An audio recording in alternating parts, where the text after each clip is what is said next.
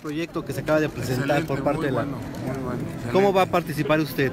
Pues como pueda aportar, todo lo que pueda aportar lo haré con mucho gusto. Tenemos el Centro de Estudios de Historia y el museo y muchos documentos y archivos que tenemos allí. Y bueno, pues yo creo que ayer escucharon todos, se me hace formidable el concepto y la forma en la que lo van a implementar. ¿Directamente formará parte del Consejo Asesor? No, yo creo que muchos que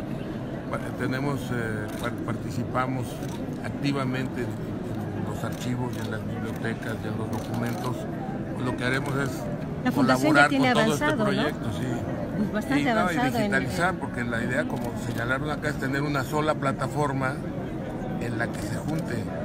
Aquí estamos hablando del Archivo General de la Nación, pero está la Hemeroteca Nacional, la Biblioteca Nacional, que las conserva la UNAM, que son muy importantes, y muchas otras universidades nacionales mexicanas que tienen archivos y documentos, y que va a ser muy interesante el reto y el trabajo que se va a realizar para tener en una sola plataforma toda esta información, todo este conocimiento y toda esta memoria. ¿Cómo ves esta etapa de transición de Andrés Manuel López Obrador? Por ejemplo, Banamex, que es un patrimonio muy grande, ahí se podría hacer un trabajo de tiene un gran patrimonio artístico, todo. Yo creo que todos colaboraremos con este proyecto. Ya quiero que esta oportunidad de Internet para toda la República Mexicana. ¿Cómo ve este proyecto de Internet a toda la República Mexicana, a la que apuesta? No, va a ser a todo el mundo. Baja tu teléfono. Pero va a ser a todo el mundo una plataforma hecha en México con documentación, información, historia,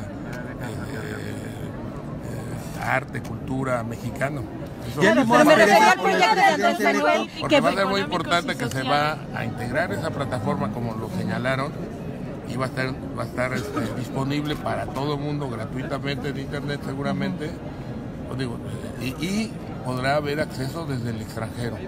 Pero también señaló el presidente electo que va a buscar que los documentos, inclusive la parte artística que está fuera del país, se pueda integrar a esta plataforma. ¿Cómo está la relación con el presidente electo, señor? ¿Cómo está la relación con el presidente electo? ¿Qué opina del Consejo Asesor de Empresarios que va a asesorar al presidente? Estamos hablando de este evento. ¿Ya se limaron asperezas? ¿Participar en el Consejo Asesor Empresarial? Gracias. Lo del aeropuerto, ¿ahora cómo lo ven? Cuidado. No avienten, por favor. Don Carlos, por favor. un empresarial que acaba de...